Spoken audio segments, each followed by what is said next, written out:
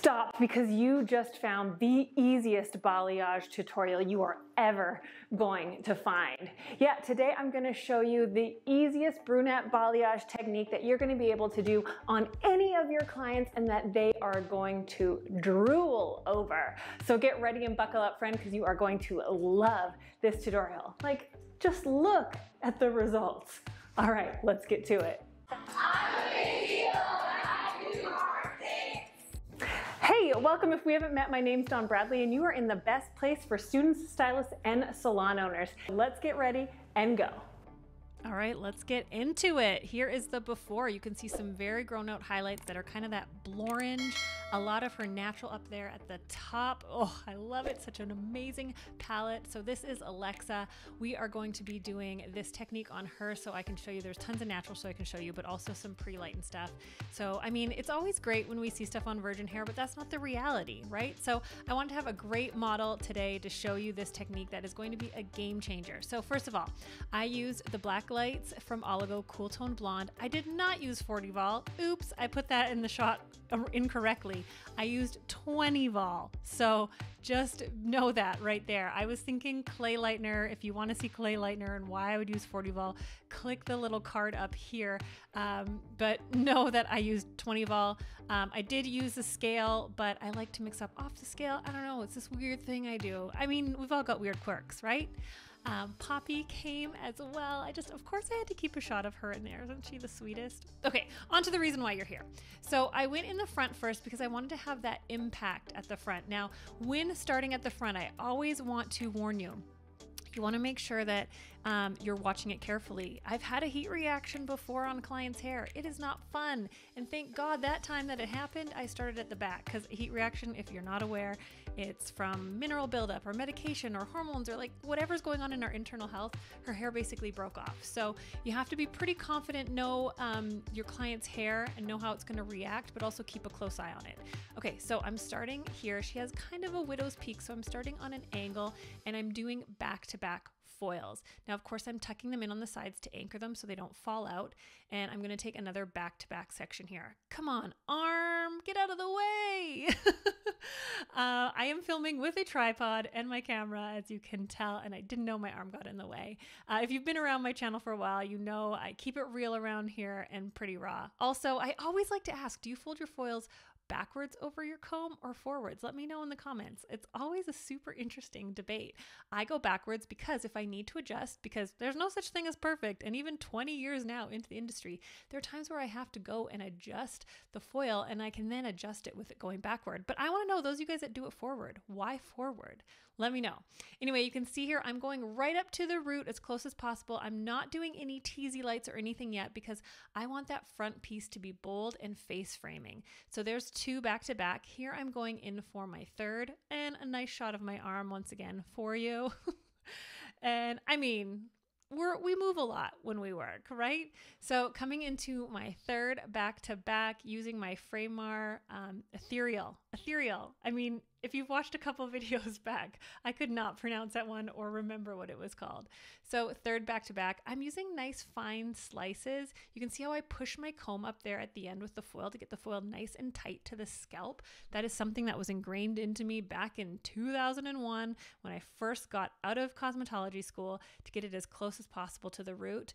And I'm going really soft and gently. I'm being gentle with her ends. They are pre-lightened, but her hair is pretty resilient. So I wasn't too worried about applying on the ends. There we go, anchoring it in. And I believe I take one more slice here to get that nice effect. And then I'll move on to the next side. So, I mean, I always feel like I need to like talk the whole way through, but I'm gonna let you just like watch for a sec, okay?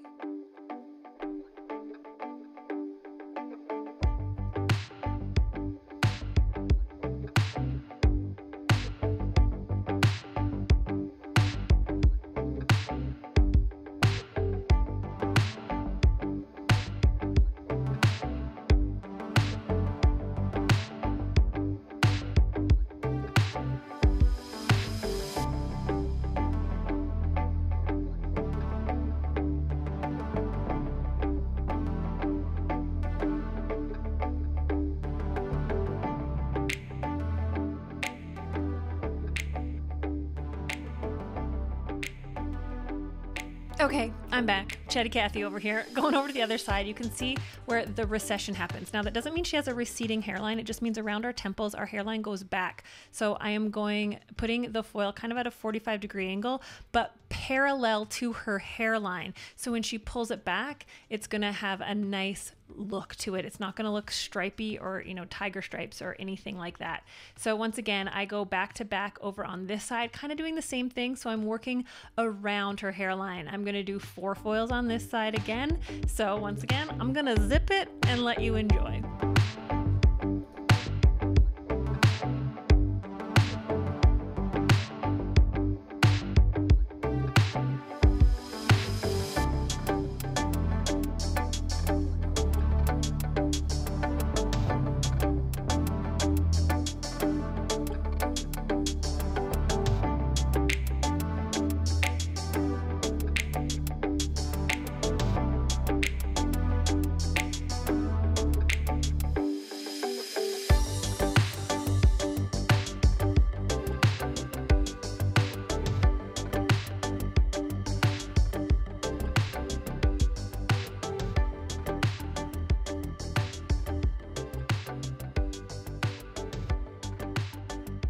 All right, onto the hairline. Now, good old Don's shoulder is gonna play a bit of a part in this one.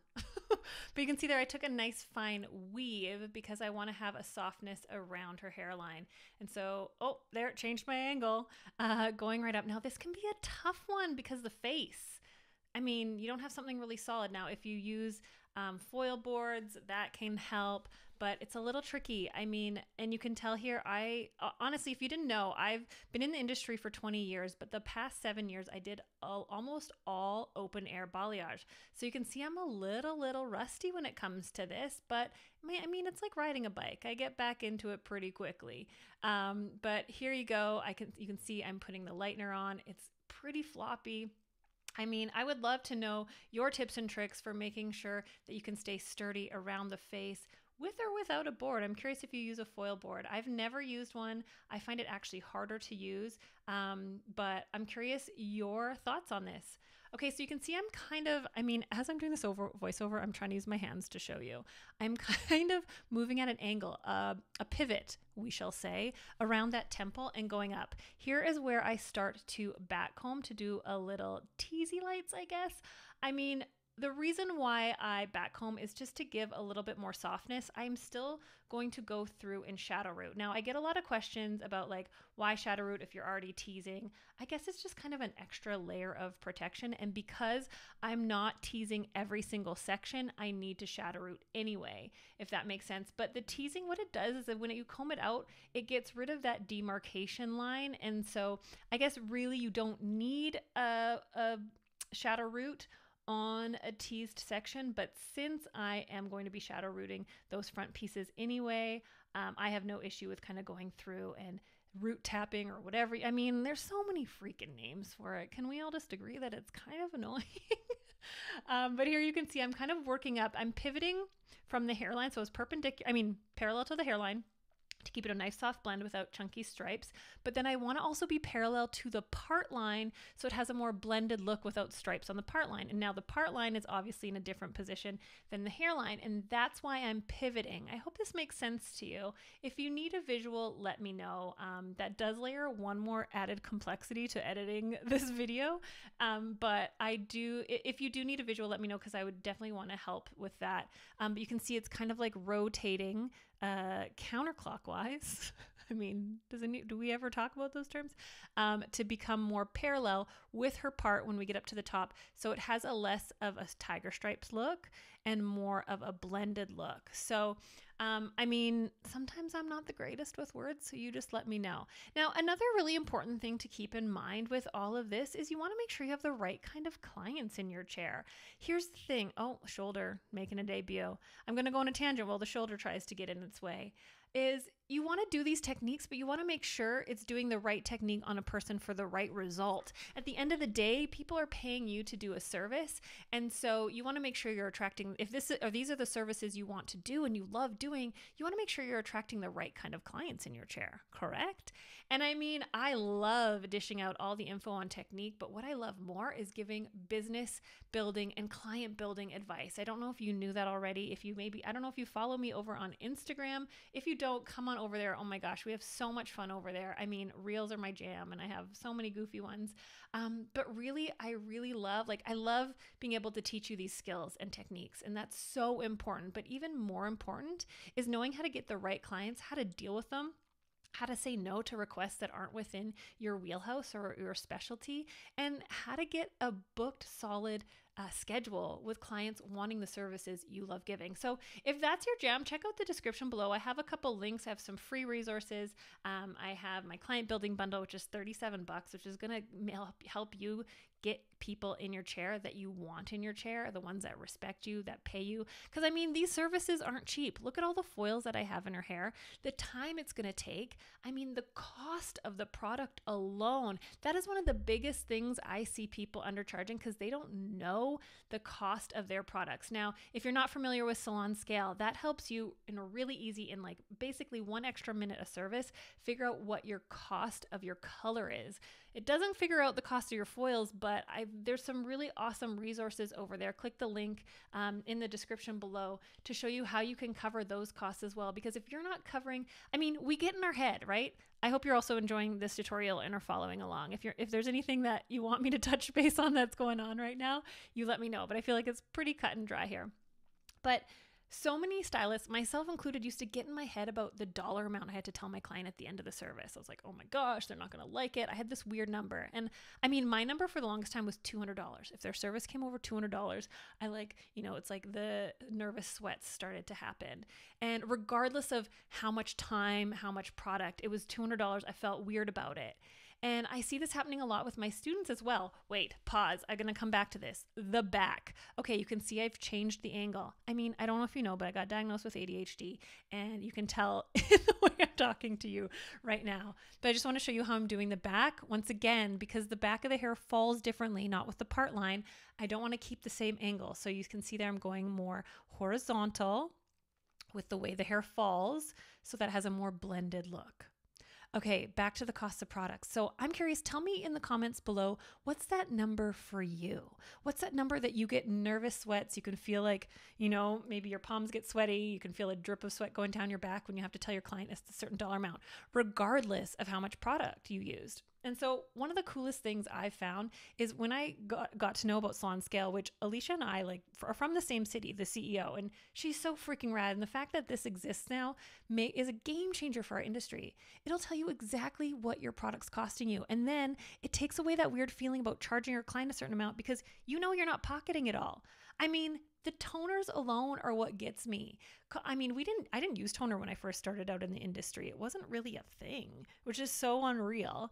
But now my toners actually cost I would say double or triple what the lightener costs. And so our services cost a lot more than they ever used to. We need to be charging so that we make a profit. So we can break the stigma that our industry is poor, impoverished, not making any money. I mean, we have the ability to, we have the skill and talent. We should be getting paid. We need to get out of our own heads. Anyway, tangent. I want to help you build a business, as you can tell, that not only gives people awesome hair, but sets you up for success in the long run. Okay. Back to the hair. So you can see I'm leaving a little bit of her ends out because she does have that pre-lightened. I mean, it's pretty messy, but I'm kind of a messy colorist. Are you a messy colorist? I like to keep it neat and tidy, but I'm not going to get into the whole perfectionist mode. I mean, perfectionist mode is a procrastination technique and a self-sabotage technique. And I mean, anyone that tries to pretend, I'm going to get a little preachy here, but there's no such thing as perfect. There literally is no such thing as perfect. And I mean, you can do the best hair ever and someone might not like it because their tastes are different. So I want you to go easy on yourself there. So you can see there, I'm pushing the foil in, excuse me. And I'm making sure that I don't go too much in, I don't go into the teasing, but there I'm just softening up those lines there just to keep that blend. I mean, like I said, I've done a lot of clay lightener open air balayage over the last 7 years. And so I really, really like the blend. And with foils, I try to mimic it as much as possible. You can't get it quite the same. You're always going to get a little bit more of a demarcation line, but you do get more lift with foils. I mean, there's a give and take. There's pros and cons to both sides. Okay, so I mean, I've gotten really chatty over here. I'm gonna let you enjoy the rest of this part of the video, and I'll come back and tell you about more later.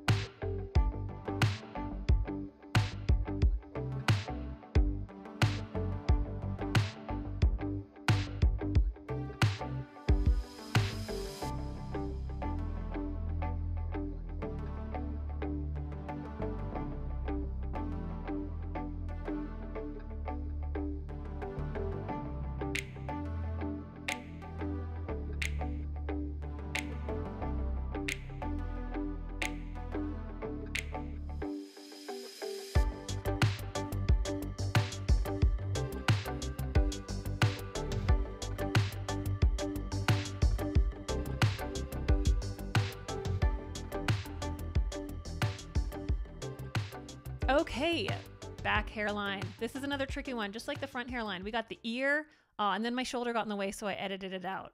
I mean, you can see I'm being a little sloppy Sally over here. It's not pretty, but that's what I'm all about. I want to show you that things aren't always pretty. I mean, I want to keep it real. 20 years in the biz, friends, and sometimes it gets a little tricky. I mean, I want to go back to that perfectionist thing. I could have edited that out, not showing you the hairline, because I don't want you to see that I get a little, messy sometimes, but that's the reality of it. Okay. I mean, somebody might fight me on that and tell me that they never do, and kudos to them, but I want to keep it real here for you all and show you that sometimes my hands go a little wonky. Oh, look at my shoulder there. And sometimes it's hard. We get weird angles. And so I want you to go with it and flow with it and not be so hard on yourself. That's the most important thing. You can still give people bomb hair, even if you feel a little awkward or the foil sits a bit weird. You can go in and edit things. Don't stress yourself out. Okay.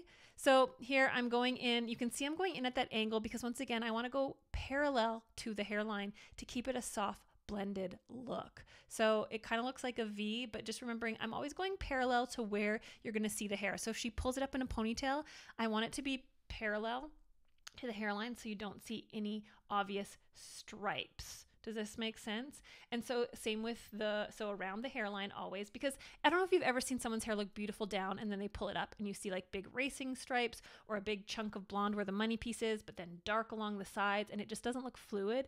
My approach to hair is making sure hair is a moving art piece. It's not one dimensional. It's like 4-dimensional. I don't really even know. And so, scraping the last little bit out of my bowl there. So I want to make sure the hair looks good every which way it sits and lays and is put. So the way it looks being up in a ponytail is just as important to me as when it is laying down. And that's why I'm really particular about how I do the hair around the hairline as well as around the part line. When they move their part, I'm asking a lot of those questions in the consultation. Now, I am a stickler for a rock solid consultation. If you didn't know, I have a whole program called Rock Your Consultation. I mean, the consultation is the most important part. Hi, Poppy. She's so sweet. But here you go. There's a lot of foils in Alexa's hair there. We went really thorough. I cannot wait to show you it at the sink and what we toned with. So let's dive into that.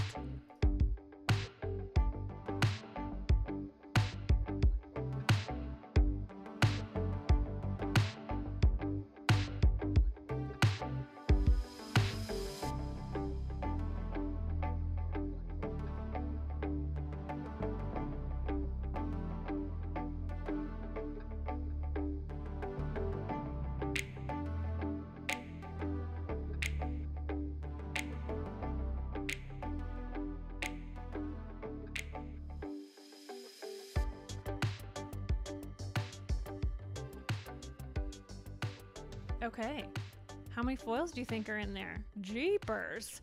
Taking out the sink, nice debut by my arm again. My arm just really wanted to be the star of the show. My arm and my shoulder. But here we are taking them out just because this was a good shot and Poppy was being so cute.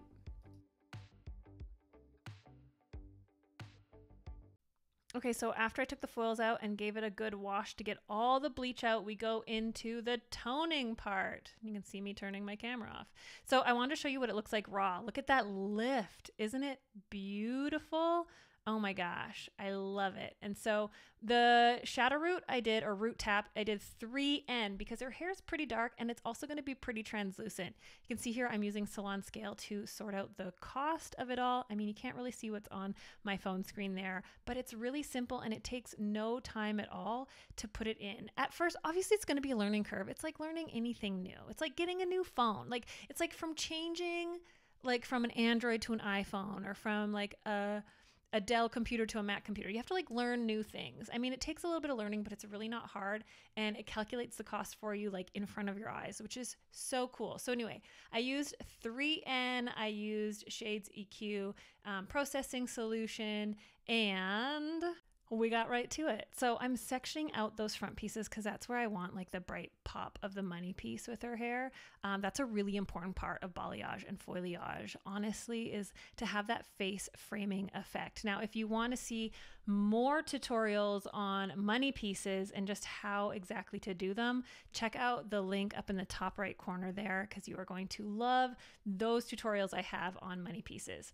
So you can see here is, it's really, really careful. I'm using 3N. It's dark, but I want it to blend in with her natural. Now, I know, like I said, her natural is not 3N, but when I'm toning at the sink on damp hair, it's not going to go to a 3, and I'm not leaving it on for the full 20 minutes. Fight me on that if you will.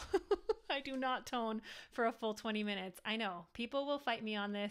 I mean, I know the instructions is what it says. And obviously I'm not sponsored by any companies, because I want to tell you like the reason why I'm telling you this is because this is like the real life in the salon. And I mean, some people I do know tone for 20 minutes, and I'm not saying it's wrong. I'm just saying there are different methods for different things. And so if you ever hear me say flash toner, that's what I mean. Now, I do leave it on for a little bit longer than if I wasn't shadow rooting. And here I could have been a lot more careful with this. You know, if I could go back in time, I would have isolated this in a mesh or a foil just to keep it, because I am using that 3N and I don't want it to get it on any of the light parts.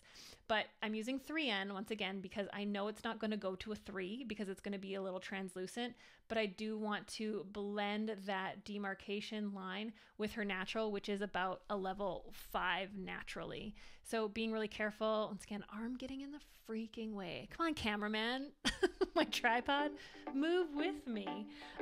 So here I am doing this section, and then I'm going to tone the rest, and you're going to love it.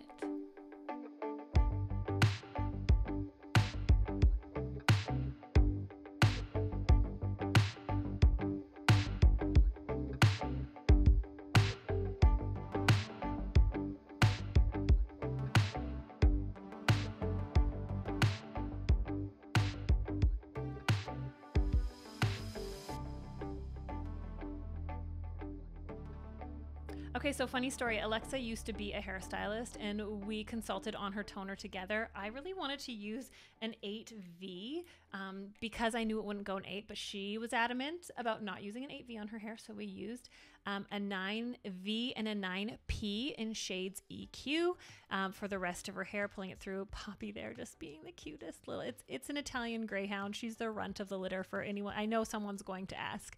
But there you can see I am blending that all the way through to the ends, and you are going to love, like, just wait, it's coming up. It's coming real soon. The end result is so freaking bomb. And so I'm so curious. I mean, I know you saw a sneak peek of the end at the beginning, but what did you think of this? Keep it parallel to all the places, and look at it. Oh my gosh. It came out so nice. You can see like there's still a little bit of warmth in her ends from her previous highlights. I mean, look at that color. Look at it compared to what it was before, and it looks so natural. It has such a soft blend and dimension. Oh my gosh. I mean, if you love this video, let me know in the comments below if you're going to try this technique. Oh my gosh, could you just not stare at her all day? Like, look at that front. Like, the 3N really blended so nicely with those highlights. And even using that 9V, I mean, it did a 9V and 9P. I mean, The front is a little cooler. Oh, come on.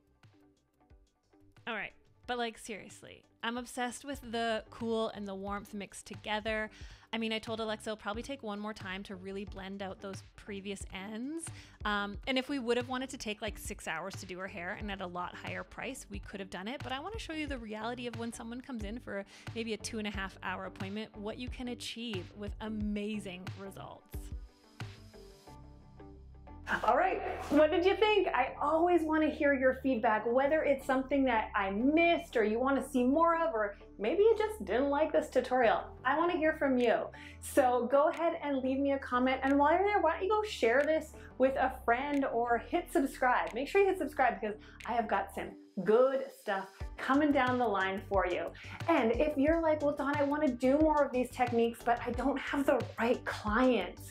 Well, go ahead and check out my client building bundle in the description below. It is going to teach you how to attract the most perfect clients, those ones that don't price haggle you, that don't try to boss you around. I'm going to show you exactly how to attract the perfect clients that you want in your chair, that trust you and respect you. So go check it out, and I can't wait to see you in my next video. Bye, friend.